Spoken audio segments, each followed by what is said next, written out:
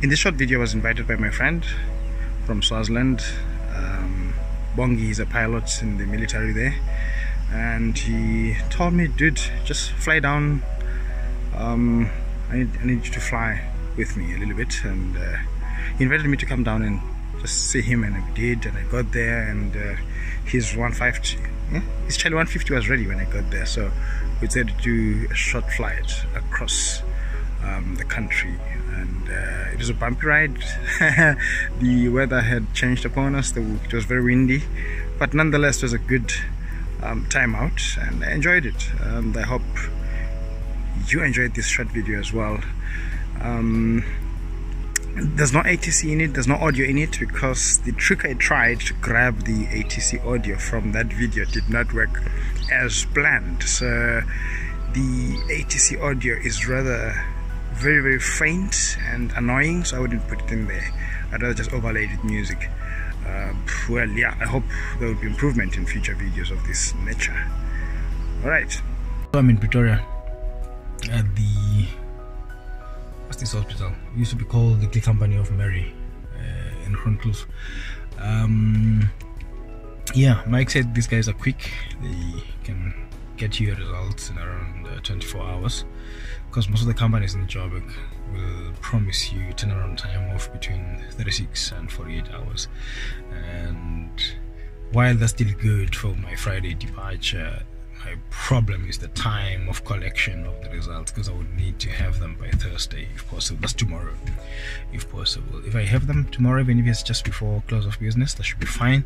That allows me to depart extremely early on Friday. I hate, driving east at sunrise or driving west at sunset. It's just not good for my eyes. So let's see what they gonna manage to pull off. I've never really done a COVID test. I know I've heard people say something is inserted into your nose, and yeah, I'm just gonna have to deal with that, because I need this certificate. And this actually made me think, maybe the vaccine is not such a bad thing. One should perhaps consider just doing it once and for all, to avoid this endless poking of the nose each time one needs to travel. But we'll see. The thing that made me choose these guys is when I checked online, the promise there was that they work 24/7, and I left the house around 6:30. I was here at 7 o'clock. I've been doing, going around. I've been sent from pillar to post. There are many laboratories here in this hospital, and these specific guys, I don't know what lab, what lab name they go with, but they don't start. They don't work 24/7. They start at 8 o'clock. So I've had to wait for 8 o'clock before they could, give me the test. But I'm going to stick with them because they are a little bit fast compared to the mainstream laboratories that are inside the hospital itself.